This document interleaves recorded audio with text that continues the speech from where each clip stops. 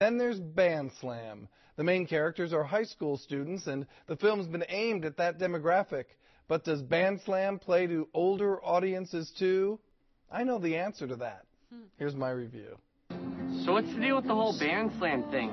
It's like a town obsession. Yeah, that's because the winner gets an actual bona fide record deal.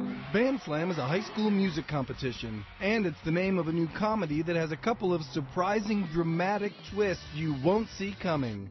In a nutshell, the new kid in school, played by Galen Cannell, helps gather a group of fellow students to form a new band for a shot at stardom. You're a musician, and here you are, going through life passing people every day, and no one knows that inside you're this golden god.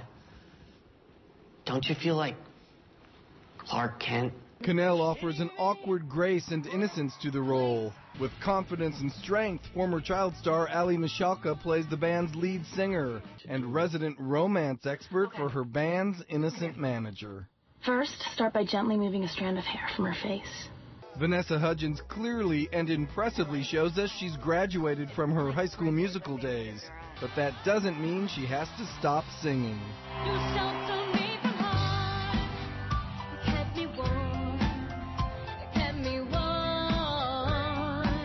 The movie is not so much about Bandslam as it is the journey these characters take along the way and how they grow in the process.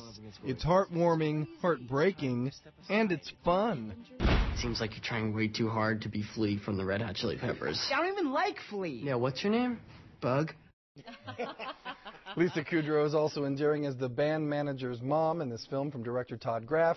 I saw this movie with a bunch of reporters who thought this would be another teen movie not for us. When it was over, some of my surprise colleagues were saying things like, "That was adorable," and "Wow, I really like that," and "Wasn't that sweet?" And isn't that refreshing?